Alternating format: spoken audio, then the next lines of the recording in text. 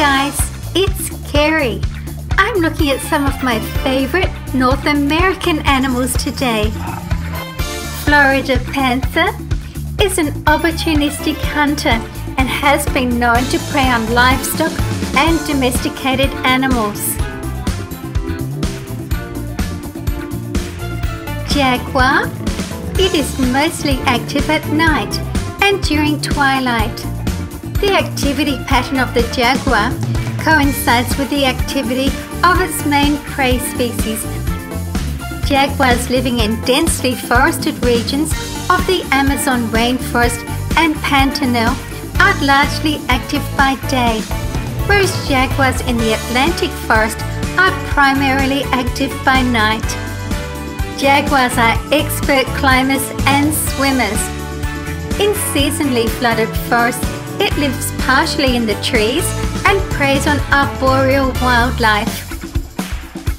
Please subscribe and turn on notifications. American desert hare, sometimes called the black-tailed jackrabbit. It is an important prey species for raptors and carnivorous mammals. Gila monster is a species of venomous lizard. Its movements are slow and sluggish. Opossum. As a marsupial, the female opossum has a reproductive system that includes a bifurcated vagina, a divided uterus, and a marsupium, which is her pouch. Moose is the largest and heaviest extant species in the deer family.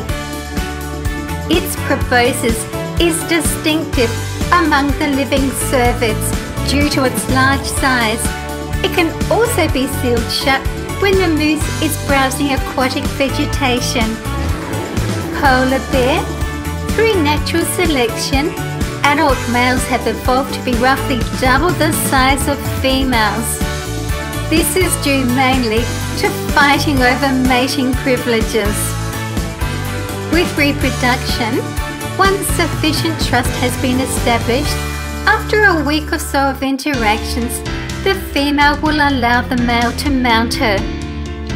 Mating then carries on for several periods, sometimes in excess of 2 hours at a time for several days in a row. This protracted process appears to provide a situation that is reliable enough physiologically to allow ovulation to occur and the egg to be fertilized. Black bear. Males establish territories that are large enough to obtain food and overlap with a range of several females. They communicate with body and facial expressions, sounds, touch, and through scent marking. They help to disperse the seeds of the plants they eat and consume large numbers of colonial insects and moth larvae.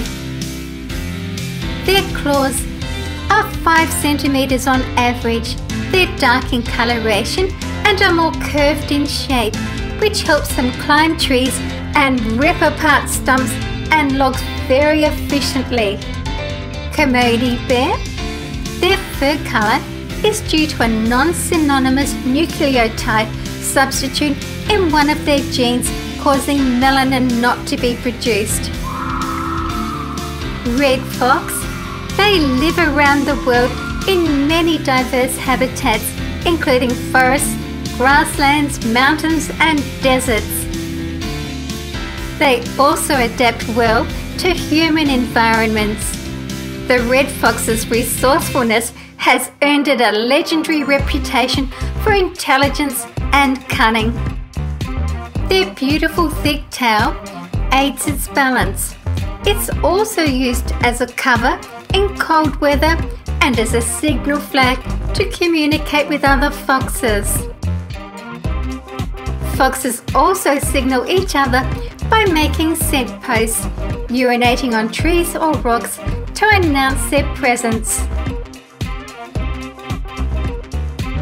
Please stay and watch another video with me. I love to reply to your comments. Thank you for watching my video. See you again soon.